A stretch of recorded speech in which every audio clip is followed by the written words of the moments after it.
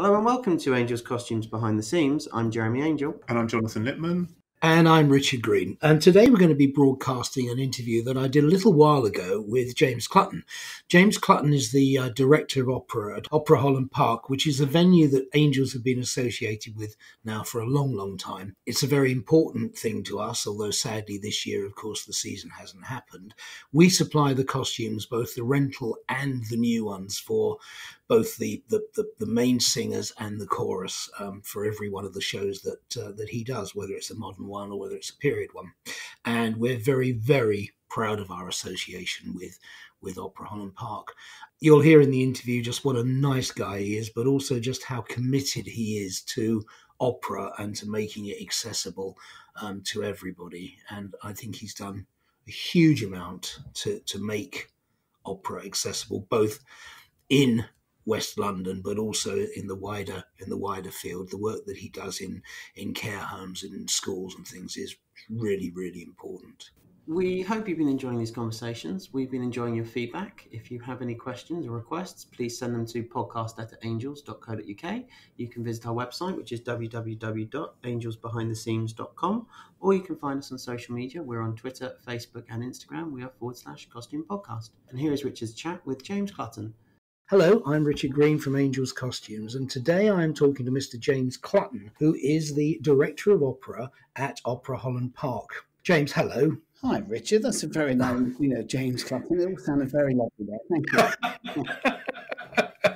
Normally, of course, on the 15th of June, you wouldn't have time to talk to me, and I'm not sure I'd have time to talk to you because we'd be right up against it in the muck and the bullets. But, of course, this season is... Yeah, I mean, I think I've said to a few people, Richard, friends, and that I never, ever thought that producing the season would be as difficult as producing one, but it is. It's harder, I would have thought. It's harder, and the fallout from it is incredible. And apart from the obvious thing about the business and the destruction across the country and people and businesses generally, we just miss that camaraderie that putting shows together do. And you get into that annual thing of coming to your place and all of the teams going there. And there's a rhythm of life to it, running a summer festival particularly, that you just have certain landmarks throughout the year, and I'm missing all of those. And because I foolishly didn't take a load of stuff out of my diary, so I get things still popping up like go to Angels, dress rehearsal. Oh, that must really hurt. That's really kind of rubbing your face in it. It is crazy because, as you say, we should be right in the middle of it at the moment, and no amount of sort of conference calls on computers actually makes up for the face-to-face and the interaction, and indeed the buzz that you get. Yeah. For putting that season on. Now, for people who don't know, it's been going for a fair number of years. I mean, you've been there 20 years as far as I've been there 20 years. There's been theatre at some level in Holland Park for years and years. I mean, there's some lovely Pathé film, if anyone wants to search it out on YouTube, of some flamenco dancers in front of our house in the 60s.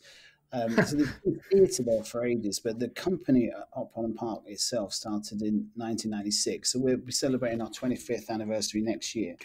So I've been there a long time, but I think that it's grown and grown. And Michael, my co-boss, and I, we sort of have been there for a long time, and just keep expanding it, keep doing different things, and just making it better and better, hopefully. Yeah. But said we're not going to keep talking about it, but then you get something like this year and no amount of experience can prepare you for it. No.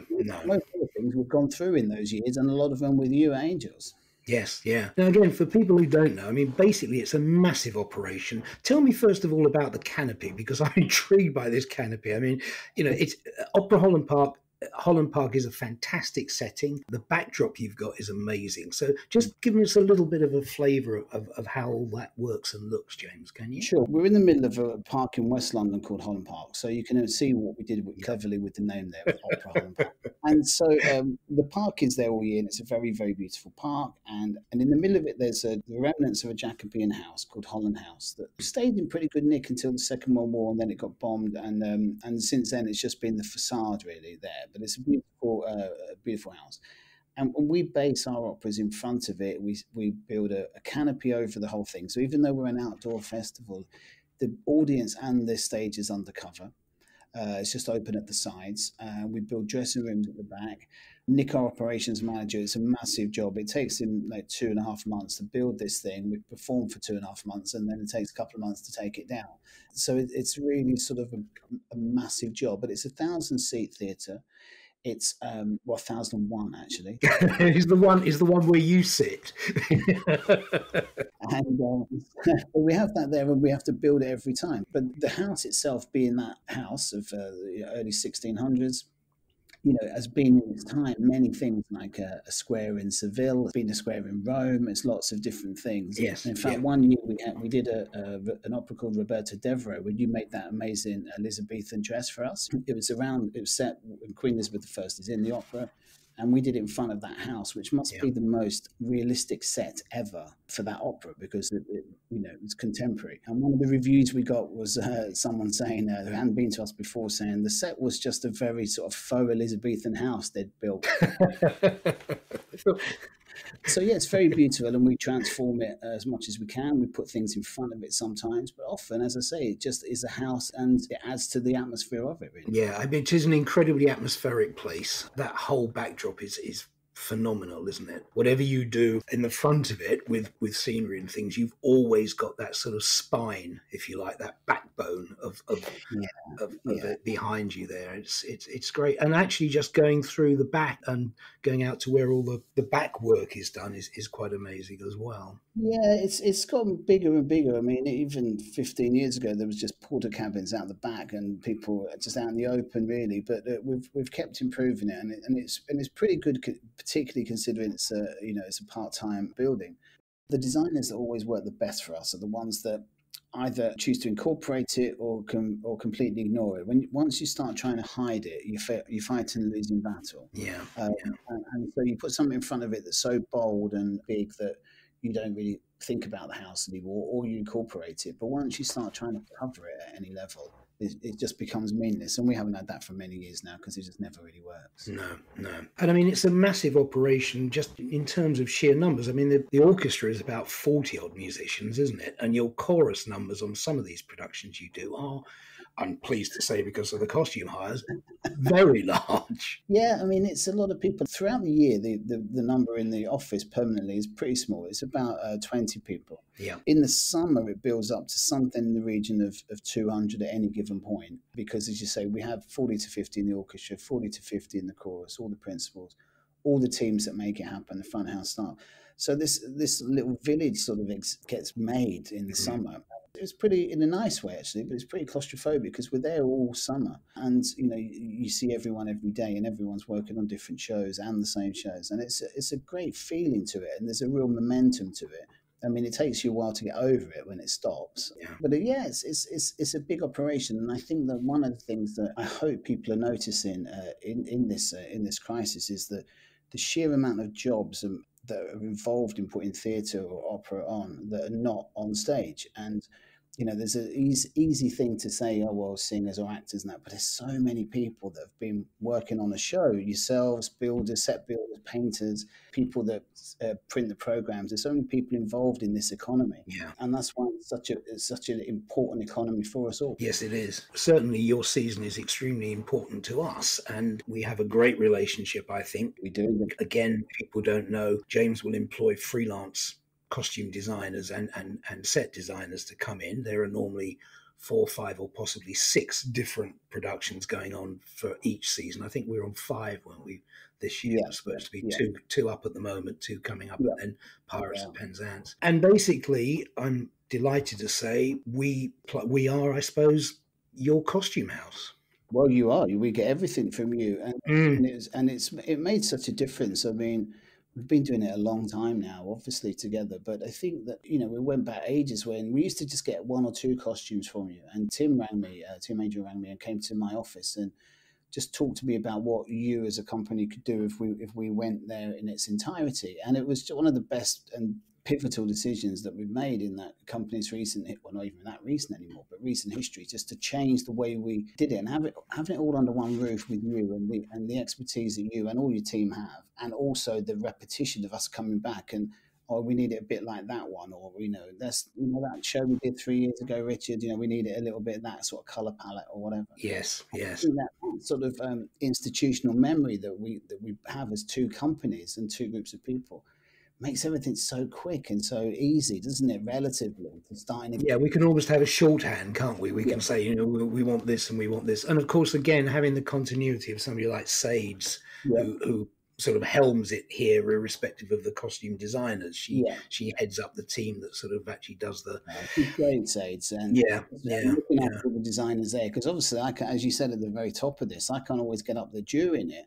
And so there has to be a level of trust on every level with me and you, and me and Tim, but Sades working for me, all the designers and everyone that works for you. And we just have to have that trust, and we've had for many years of just making these things happen. We do 4, 5 or 6 shows with you, and we always try and incorporate some makes. Again, I know you believe very, very strongly that it's important that certainly your lead characters and your designers have a degree of freedom and a degree of treatment, special treatment, which is good. Yeah. And again, I always have to run all of this stuff by you because there are budget limitations on each show, but it works, doesn't it? I think it does. And I think the thing is, though, for people that are listening to understand this, the thing is that, yes, you have an unparalleled collection of costumes in this country, probably the world. So obviously most things are going to be there, but there's something about designing specifics, bespoke costumes, particularly for leading ladies or leading men, that can just add to a feeling of well-being and worth given from the company, and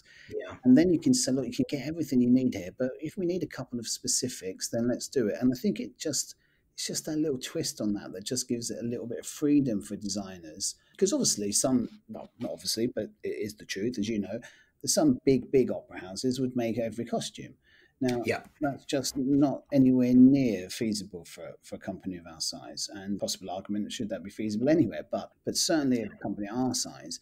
But the sheer amount that you have to hire, but then to add that onto it, so, well, we need something very specific here, let's make it, just gives it a very different level of freedom and artistic output, I think, which really helps all the designers and us. Yes.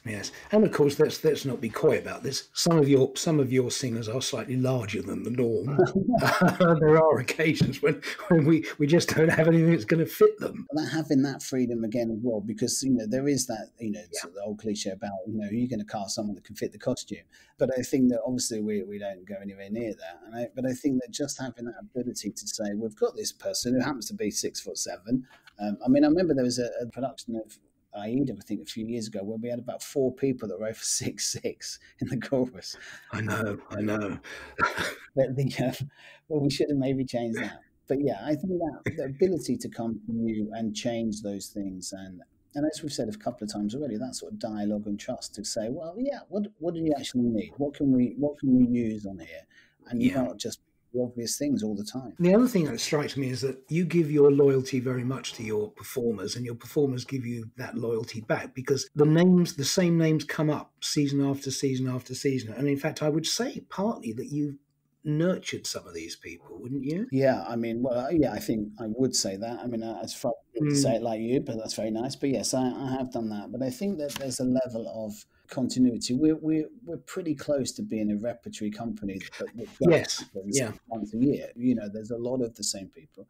There's always space to get new people in, and I probably deliberately mix it up a bit every year so that it doesn't become stagnant.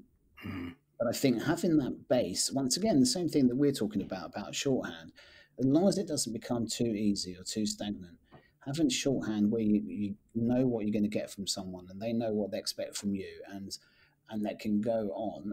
I'd run the company all year like that if we could, but there's, we've got that sort of money. But having those sort of people come back, particularly in our chorus, there's a lot of chorus people that come back year on year. Yes. And they feel like they're coming home, but also with the principals, as you said, there's some of our chorus that have gone on to become big principal singers around the world, let alone principal singers for us. So seeing that journey for them is, it's really rewarding. That it's a beautiful thing to see when you've seen someone that's at the start of their career and over 6-7 years or a decade, seeing them get to the top. That's just a gorgeous thing to be involved in. Well, funnily enough, I remember being very impressed by you. We've done an interview with Vanessa from Guildhall, and I went to a Guildhall production, and there was one guy that was phenomenal, I thought. And I mentioned it to you, and you said, yeah, I've seen him and I've been there. You were already aware. You'd already done your kind of, your research and your homework and things on some of the younger performers that are possibly coming through. Yeah, I think that's what it was great of you to say to me. But I think what happens, Richard, is I think that started years ago, nearly 20 years ago, really, for me, as it was an economic philosophy then. We couldn't afford people of a standard then. It was very much, let's get young singers when they're coming out of college. Yeah. But then it became more of a philosophical, as years went on, it became a philosophical thing. And like football teams, I mean, I never talked football with Tim. Unfortunately, again, that isn't true. Because I'm the person sitting in the room going... I know.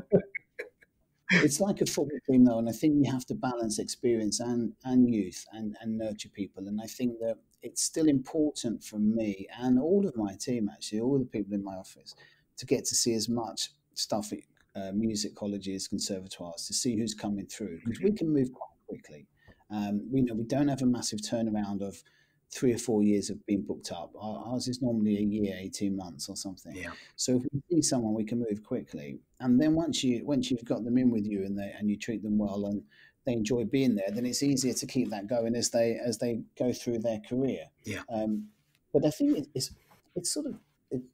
just part of my job. I don't think there's anything even good about me going to that sort of thing. That's just what I should do, because that's what I get paid for, to find these people, and it's enjoyable to go and see people anyway at the start of their career. Yeah. And then go, okay, how can I fit them into what we've got planned? So we've established you're the kind, I'm going to show my age here. We've established you're the kind of the Matt Busby of the operatic world, going around and talent spotting. But it actually goes deeper than that, doesn't it? Because I know that you think that the whole school project is an important one. Yeah, well, we have had an outreach project called Inspire for many years now, since 2008, I think. And I absolutely believe that it's not in any form an added part of our company. It's not at any distance at all. It's just as central as anything we do on our main stage. So, that would range from, and in fact, during the lockdown, we've upped our output of things like that rather than reduced it. We go to a lot of care homes normally in hospitals and perform for people in there. So we've done a lot of that by Zoom remotely recently.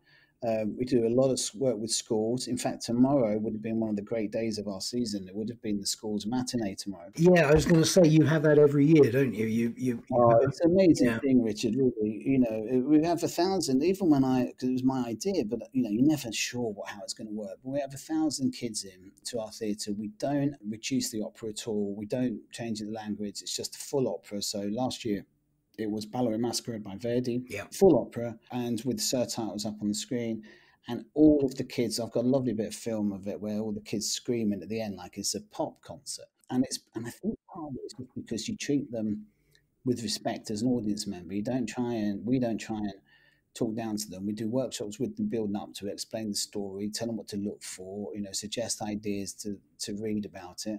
And coming in, they just enjoy it. It's not sort of wrapped up in anything worthy as such. It's just, this is a good show and you'll enjoy it. Yeah. And I think that the action we've had from that over many years has been great. And so we've got that tomorrow, which obviously we can't be performing, but we're doing some online work with all the kids that signed up to it. So the 1,000 kids are still doing something with us tomorrow. And then you've got the Alice thing in the park, which, again, I know you've run over a number of years, which is, again, costume and children interacting, presumably. Yeah, well, I think that one of the things we looked at there was that there's particularly in this country, really, there's often a real sort of anti-snob thing about opera and people thinking that they won't enjoy it. And yet, if we strip that away, so we did a 1 hour version of Alice's Adventures in Wonderland that we commissioned.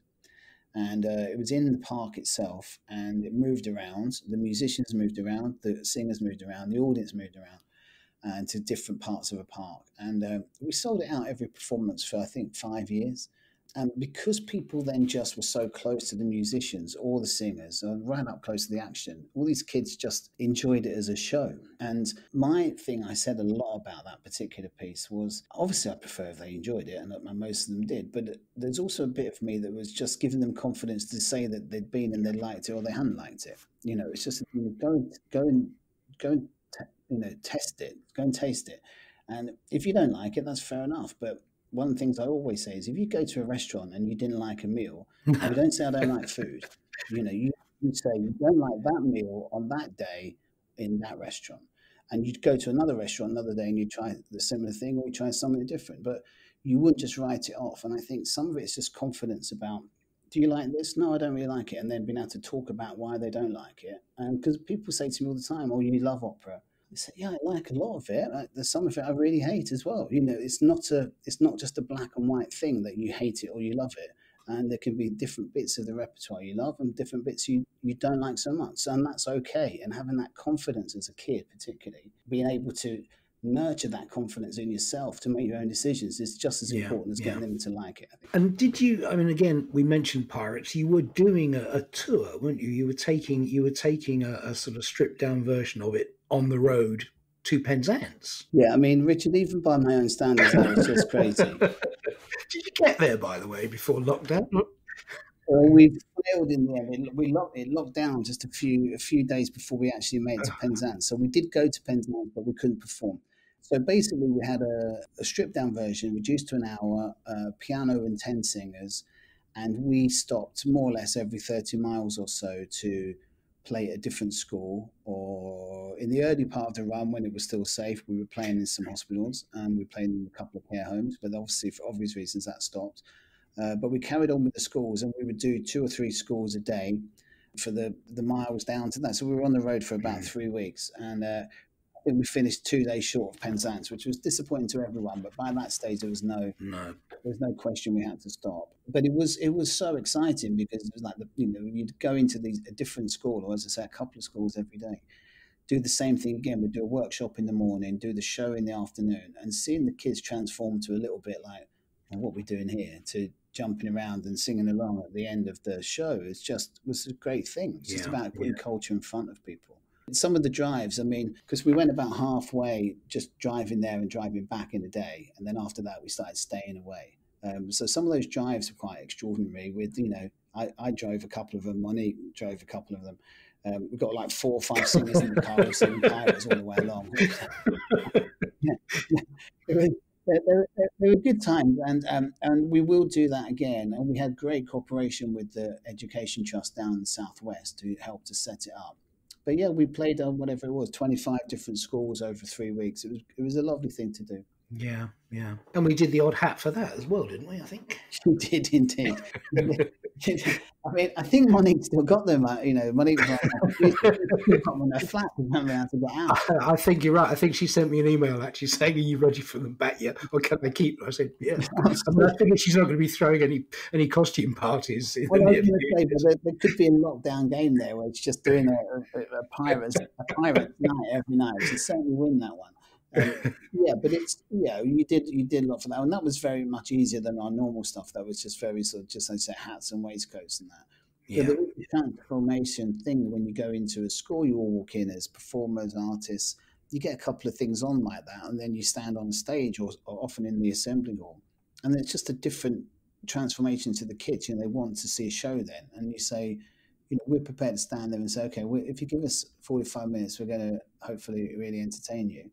And then it's down to you. And if kids' audiences are brilliant, because if you don't entertain them, they just turn off. Yeah, you say no, don't you? There's no messing it up on that. So it's really sort of, that's a harsh audience, but a great one, because it means everyone has to infuse it with such energy and drive that it's normally a really good show. Most of your operas are featuring sort of 18 men chorus, 18 women chorus, 36. Multiply that by 2 costumes, 72, sometimes 3. I mean, these are big production numbers, both for us and for you. And of course, we fit everybody here. Yeah. So sometimes we'll fit the same people in 2 different ranges of outfits for the two different shows and things. But it is a big operation, and the team that you have back there, because Sades obviously is this side setting things up. You've got a separate team, haven't you, back at base, actually running the wardrobe on a performance basis. Yeah. I mean, we're not too far from you geographically, really. But the thing is that it takes up so much time for everyone. As you say, you remaining very calm on that, Richard. As you say, often have it's been years since I felt the pain when you think about it. So actually, okay.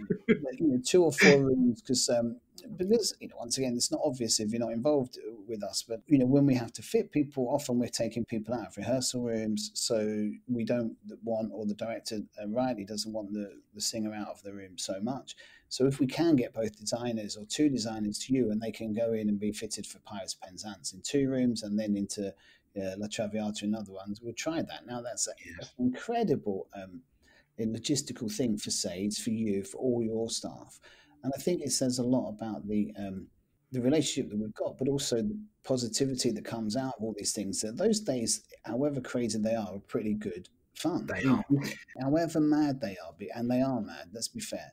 But there's a sense to it that you're really moving forward, and you really get it off pat, don't you? It's really quick, and people are in and out. And because Sades and your team know your stock, which is goes on forever, so well.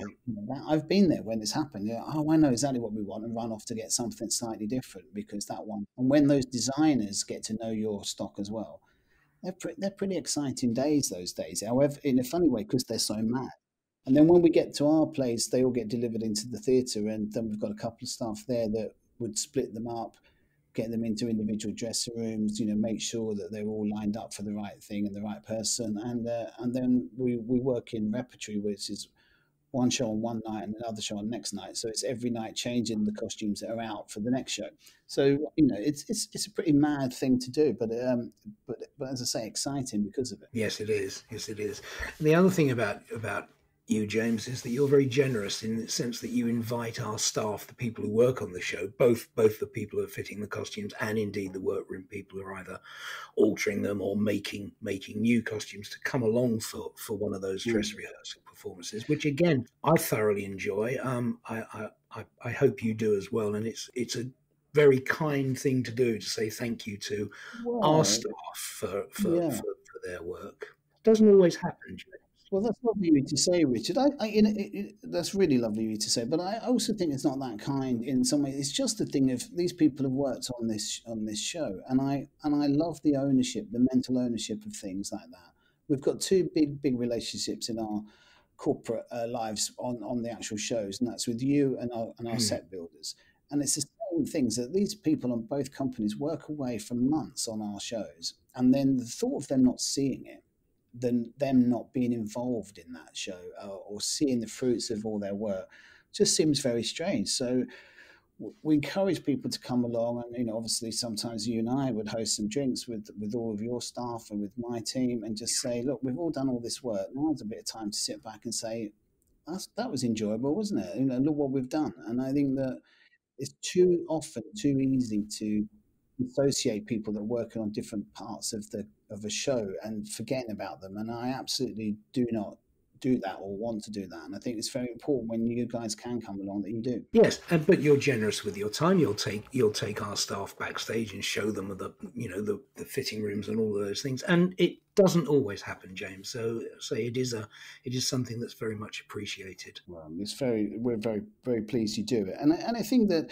it's nice for the people that on your team that have seen it up close, as they've been making things, sewing things, or whatever, to then see them on stage under the lights. It's a different kind of thing, isn't it? I hope it's a good satisfaction for them. Yeah, it is. And the designers that you have, I mean, again, tend to come back. That isn't a case of familiarity breeding contempt, but somebody like Takis, has done a fair number of them. Peter, of course, used to do a fair share of them as well, didn't he? Great Peter Rice. I still miss him all the time. He was one of the wonderful designers and wonderful human beings, Peter Rice. I mean, I think about him a lot. I've got some lovely drawings of his here. But yes, Takis, who's a designer that's worked for us a lot in the last couple of years, is in the same mould, really, of wonderful drawings, really good eye for detail, an understanding that there is that graph that cuts across cost and what you want, and because most people could do some good job if they spent whatever money they liked. Yeah. That's not the point, is it? The point is to get the best possible job for the money you've got. Yeah. And I think that both of those designers you mentioned, Takis and Peter, all have that inherently. They understand that it comes to a cost, and they need to get as good as they can get for that cost. And I think that with you being there so openly and all the team being understanding of that, that's why we can get there quickly. We've talked about this. Yeah. That helps rather than going in and starting again and playing some sort of nonsense game about if we say we've got this, we've really got this. I would say to you very openly, and in whenever I come into you, Feb or something, this is the amount of money we've got for these 4 shows this year. This is what we need to do, and you keep tabs and track of that perfectly, and we don't really have any problems because of that. It's a great way to No, we don't. I mean, you're an extremely hands-on director, but do you obviously get to see set box and things like that. Do you get a lot of costume design beforehand, or is that sort of first dress or the first time you see them all together kind of like? No, I get a lot of drawings and mood boards of style of things. And then on the day, because Sades and whoever the designer is often taking pictures, and they come straight through to my phone as they're doing them. So I'm seeing them one by one as they come through, or every 6 or something. And so that's nice. You think, oh my God, what have they put him in? Okay. In the past, I've had to ring you and I said, James, they've chosen something, but it's like £250 a metre. And it's like, I think we may have to have a conversation about this at some point. Yeah, there's always a conversation then. And fair play again. You'll normally say, well, if that's what they want, do it, and we'll sort it out somewhere along the way. I think that as long as people are not being silly is the thing, and if there's a way we can do it, then we can try and do it. And if it's just silly, I think we can't do that. Yeah, I mean, I think of that costume where the guy comes on stage and unpacks his hunt or takes the bag. Do you remember that transformation scene where he actually Rigoletto? Yeah, the jester's outfit, and it was like but actually it worked incredibly well. Yeah, and I've still got a set of straw boaters in stock here somewhere with plastic teapots and cups and saucers glued to the top of them that Peter designed one year. No, I think that's right. But I think that by seeing stuff early, as I do with advanced copies of the designs, but then seeing it as it happens on the days, even 20 years ago, you couldn't have done this of just having photos sent through straight to you, me being at the park or at my desk and being able to say yes or no. But it's great. I mean, obviously, you don't have a dog and bark myself. That's what I employ those people to do. But it's just great to have it so quickly to say, oh, no, I really don't like that. Or, yes, that's exactly what we need, more of that. And that just enables things to speed up, really, to make it quicker and more certain, rather than getting a load of costumes to the park and then thinking, I don't really like these, which no one wants, of course. No, that would be a complete and utter waste of time, wouldn't it? So, yeah, but it is a phenomenal atmosphere going to a performance there, even when the peacocks decide to join in, which is quite the life of me. The first time I thought somebody had hit a bad note. Thank you. When we share a park with some peacocks, but I've been saying this year that because we've had a year off this year, I'm hoping that they give us a year off next year, and they can quid pro quo. We can furlough the peacock next year.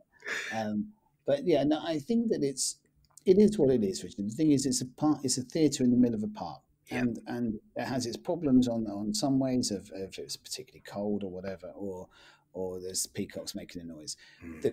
For me, the positives always outweigh it, because if you sit there, there's an obvious thing of the light changing naturally. Most operas go from light to darkness, most plays and everything, they just tend to anyway.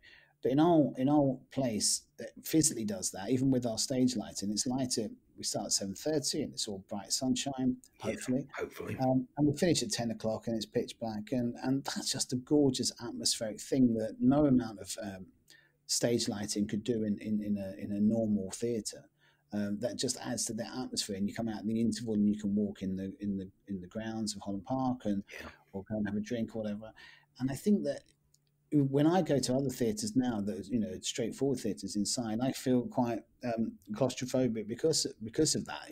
I like having the space around and the nature around it, and I think it's really adds to it for me.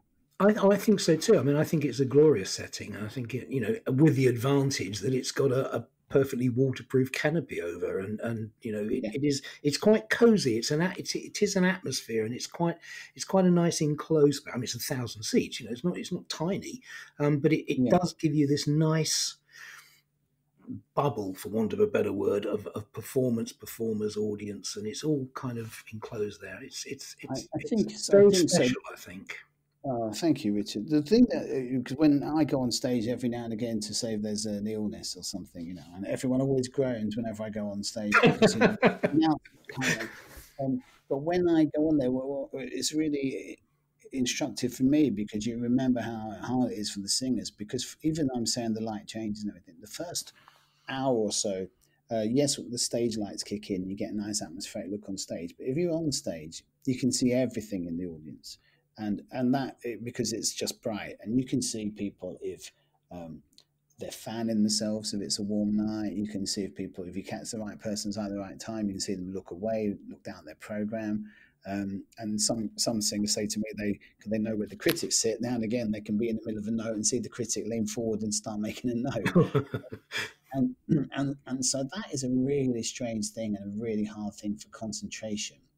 The concentration of artists on stage to remain focused without all of the wind going, or the heat, or the sun, or whatever, people moving, all those things, just to concentrate on doing the job is a really tough thing. Now, you get after the interval, when I go on stage at the end of the show, sometimes the end of our season, and because I'm not used to it, you go up there and you just see the stage lights and you can't see anyone, and so through the course of it, like you wouldn't in a normal theatre. But through the course of the night, you've gone from seeing all 1,000 people very clearly, whatever they're doing, how they're reacting to you, to not seeing anyone there at all. It's a really interesting transformation. And singers don't always, get it straight away. Some people just love it. They love it immediately performing on that stage. And others, it's more of a thing they have to work on and get used to and work through how they deal with it. Yeah. That's interesting. It never even occurred to me. Only, of course, you're right. I'm looking at the stage and I'm concentrating on that. So I'm ignoring what's happening to the left and the right of me, i.e., it's getting darker outside. So it's a very bad. Which is one of the reasons why, and people don't always like it sometimes. One of the reasons why we've got a very strict policy on latecomers coming in, because if you're on stage and you're performing. And in a normal theatre, you can do that in the dark, and that's what you'd annoy the audience members that you have to move. And not great, but that would be it. But once you start getting a row standing up, of people standing up to let someone in, and the concentration just goes completely on there. So that's one of the reasons that we look on a bigger picture and say that's why we don't let latecomers in until very specific points. Yeah, it's a very valid point. It's a good point. And you're right, of course, yes. Nothing worse than having somebody coming in late and everybody having to stand up or sort of scrunch themselves up and get their toes out the way and things. Well, somebody who's incapable of telling the proper time. How rude. Well, I always worry about that. Now and again, we do a Mozart opera. It tends to be longer, and we may start at 7:15, and that's the ones we dread, though, of people. We put everything possible on their ticket and notice saying come earlier, but you just dread people coming at 7:30 and saying, well, I didn't realise it was 7:15 start. So we don't do that too much, just in case. But yeah, no, it's fine, and we get around it. It's just the encouragement of just get there on time, because it's not only the 8 people that you might move that get disrupted by it, but it's everyone on stage as well. Yeah, and I have to say your front of house staff are very, very good again. I mean, courteous, polite.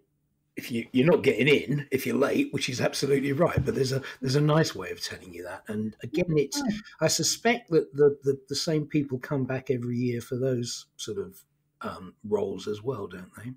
Yeah, there's a lot of there's a hell of a lot that do come back, and I think that it's like anything, like we've talked about quite a bit. It's about a trust and a relationship, and then people just know what they're doing more. And I am absolutely not someone who believes in you have to keep it the same all the time. I absolutely believe in changing things and moving things on.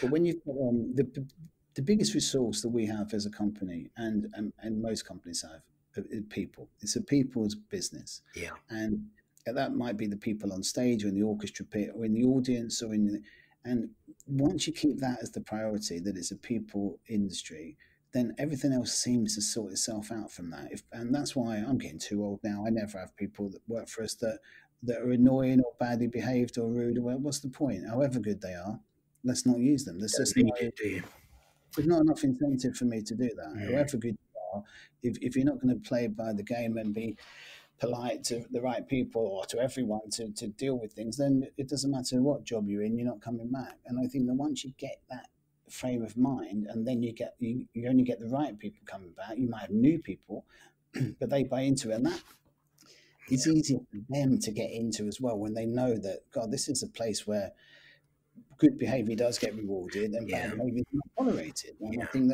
that's a good example to everyone. Yeah. Now, I know that you need to go fairly soon, but one of the things I did just want to touch on, getting back to this whole education and nurturing thing, is the fact that sometimes my heart sinks when I read young chorus or young. What is it you do?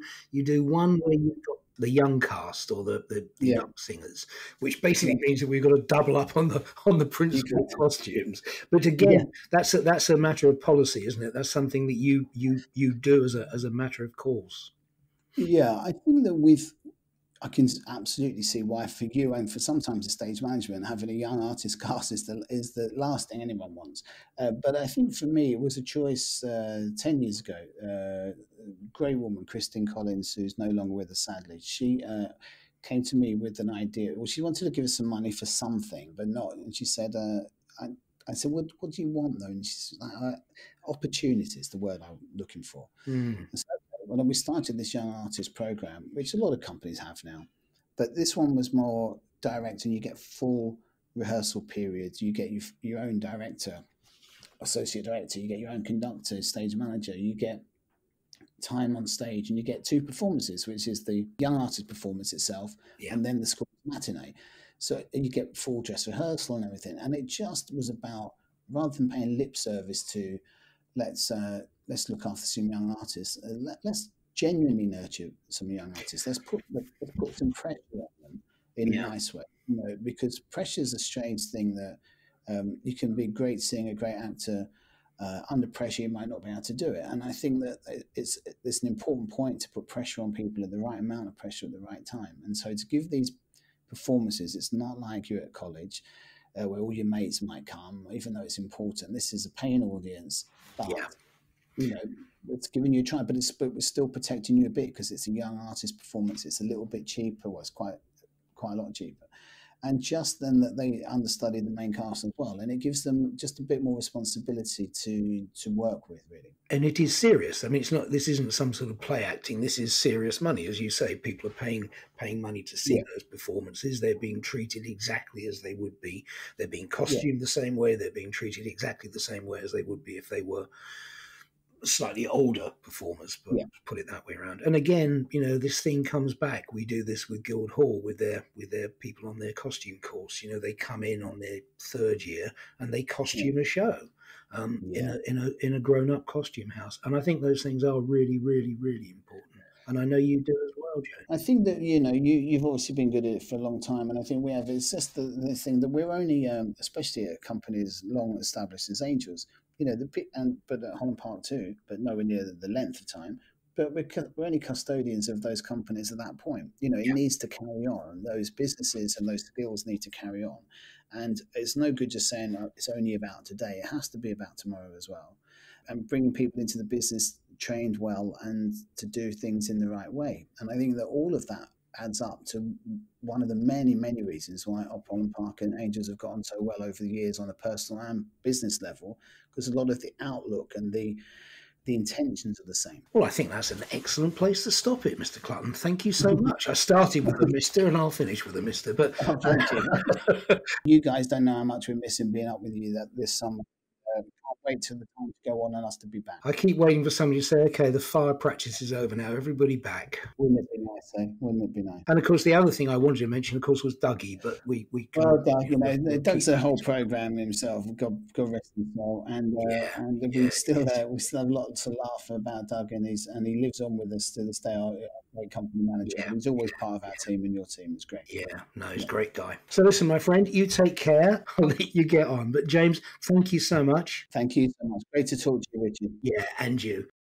That was Richard's chat with James. Definitely comes across. He's such a nice guy to work with, James, and he's such an approachable person. And it definitely comes across that you've built up that relationship over the years and you both get on so well, Richard. Yeah, no, he genuinely is a nice guy. And what I think's really good about him is that he's passionate about making opera accessible and, getting away from that whole kind of exclusiveness. I mean, he's very much focused on the children and the younger people and getting them involved, as comes out in the interview, of course. I think what was lovely was the comment about they need to be, with the younger people coming in, to put the right kind of pressure on them at the right time, which at least it's really nice to know that they've got that in mind, that they're not trying to just give them an easy pitch to hit at.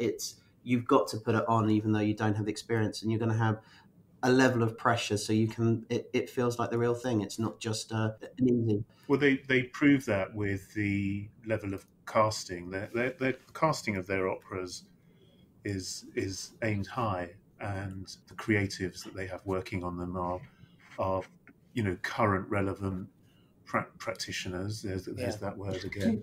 And as with their directors. So he's put Holland Park on the map as a seasonal opera festival, and an important one. And luckily, because of its proximity to central London, it has relevance in terms of its function. Does he consider himself artistic director as well? I don't know. Give me the definition of an artistic director. That's what I thought his title was, because he seems very part of the programming structure and decision making in terms of creatives that are brought on board and directors and the nature and scale of the pieces. By what a definition of artistic director is, which is the executive of an arts organisation or theatre or dance company who handles the organisation's artistic direction, in theory, yeah, he does. He chooses what operas and everything goes on there, and he's the one who hires the designers, I believe. So, well, yeah, I think so. I mean, his title is producer. He's the person that we interact with. He's the person that I get approval for designers if they want to make clothes, and basically he and I discussing the budgets all the time, because although they are, I think, pretty impressive productions, there are budget limitations to them. So I suppose in that sense,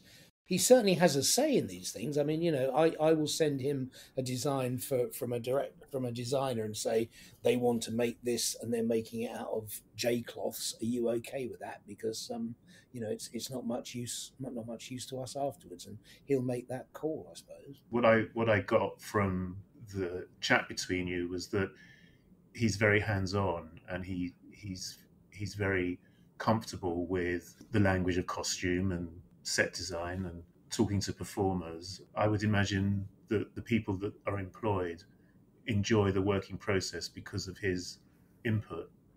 Yeah, I mean, he is extremely hands-on, and it's nice to see, when I go down there, it's nice to see him in his environment, sort of, reacting with the suppliers and the performers and the artists and the orchestra. He is very much kind of the man as far as I'm concerned. With opera, I know we've said before with theatre that you can sort of take a little bit more. The accuracy isn't as important in theatre because of the distance and everything.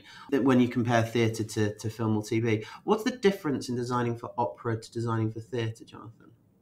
I would say the scale of the productions, the size of the performers, in terms of the ratio of singer stroke, the ratio of size differentials between singers and actors by necessity.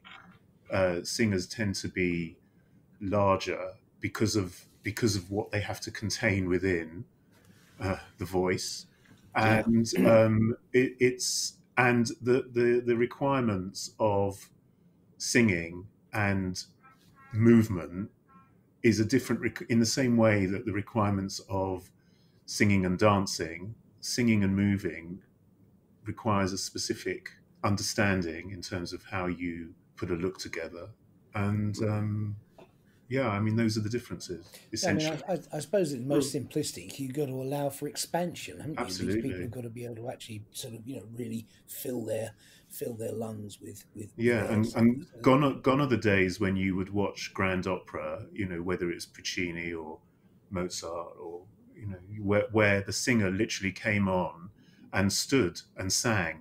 That's not a requirement anymore. It's now a singer has to be able to come on, sing and move, act, perform. Yeah. And the days of people falling at the knees of well, I suppose Callas broke the mold, but prior to Callas, you would have literally some massive either male or female singer coming on, literally, and it was just all about belting the voice. It out. Well, I suppose pre-microphones, Emoting. pre-ampage, pre little sort of microphones nestling in the hairline and things. These people had to be able to project. The other thing with Opera Holland Park, which James has fostered with the team he's built up there and the way it works, is each one of them, it's normally 4 or 5. Is it 4 or 5 every season, Richard? Is it? It used to be 6, and it's dropped down now sometimes to 4 or sometimes 5. But the organisation and the scheduling of it all they have to run a tight ship. It's just as busy and hands-on as any film or TV production you work on. But you sometimes, oddly enough, we get a bit more time, I feel, with Opera Holland Park. You might say, no, I'm completely wrong, but I always feel the costume team have a little bit more time than some of the productions of the same size. I think that's very true. And I mean, but they have big choruses on these things. There's probably 15 male, 15 female chorus plus, and they've sometimes got 2 or 3 changes. So these aren't small productions that they and we do. It's 100 plus costumes on quite a lot of these things. Plus the principals, plus the mates. Taking your comment before about the artistic director, which is okay, we can say what position roughly James has if we were to compare it with film or TV or theatre, which is basically the producer, or the producer / line producer more. I suppose it's combined. Do you, Richard, find that he's far more hands-on than anyone in his position equivalent? Like, I mean, I suppose on Fiddler, David Babani was quite hands-on with it anyway, Jonathan, or am I speaking out of turn there? Is that no? He's the artistic director of that house in the same way that James is. So I mean, on Fiddler, for argument's sake, Jonathan, again, there was a director, there was a lighting director, there was you, there were all sorts of people that were contributing to the success of the thing. But would David step in at some point and go, no, I don't actually want that happening? Oh, he's absolutely, and that's his prerogative as the person responsible for ultimately bringing the show to the stage, paying for it, basically. Well, no, it was a lovely conversation, and it's a sad thing that we didn't have Opera Holland Park this year. But at least there's so much that Opera Holland Park do, which I didn't realise, which was nice to hear James talk about, and how they're trying to do outreach to schools and everything like that to try and bring opera to people who wouldn't think of it before. So it's great. No, it's great, Richard. Our next interview we will release will be my chat with Jay Marcantonio, who is the supervisor of Strictly Come Dancing. Yeah. We've been working with Strictly for a few years. It operates quite differently to some of our other productions, as it's live TV every week. Daniels works very closely with Jay, and I do too, and it's always been a fun collaboration. She's someone who's got a great story. She also is she's also a milliner, and we talk about it and we'll get into in the interview next week, but she's also given me one of my best ever thank yous from any actor we've ever worked with, which we go into working for live TV, what Strictly's like, and how she got there in her career. So I hope you enjoy it, and here is a small excerpt of my chat with Jane. My first supervising job was on Brighton Rock, and the designer was Julian Day, and we had been friends prior to this, and I respected him very much. And Shida, his wife, who is his assistant / supervisor. But Julian was really good and allowed me to supervise on Brighton Rock the crowd, which gave me the bug because I thought this is really what I want to do. I enjoyed it. It was really long days, but it was massive amounts of people. Like we were starting at 3 in the morning, and by 7 you'd dressed like 200 people, but it was such a sense of achievement, especially for a period drama as well.